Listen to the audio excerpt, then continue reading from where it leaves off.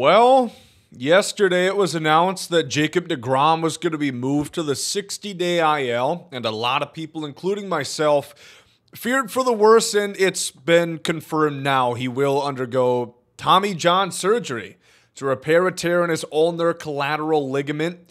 He's shut down for the rest of the year and probably going to miss the start of next year too.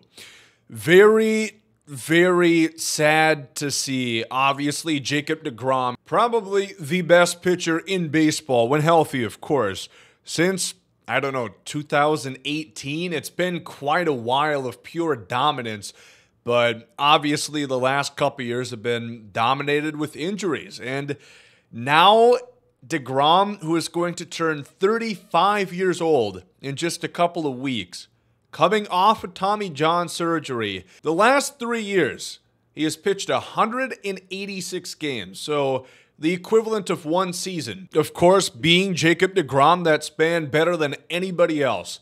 186 innings pitched, he struck out 293 batters, sporting a 2.03 ERA and a walks and hits per inning pitched, or WHIP, of 0.654.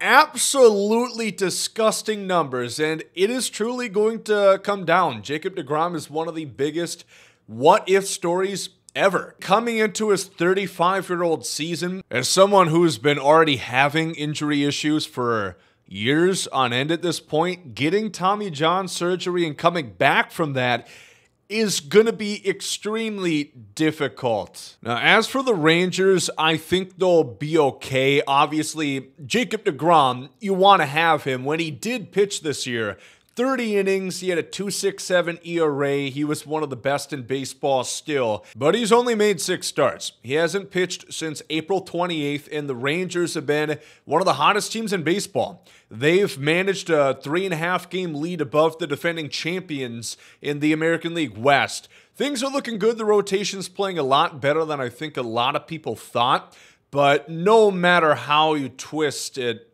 deGrom, losing him is tough, and we'll see what this has in store for the rest of Jake's career, but very sad news. He's not going to pitch again until at some point next year. We'll see.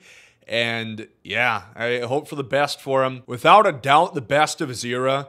Let's just hope that it doesn't begin to end here.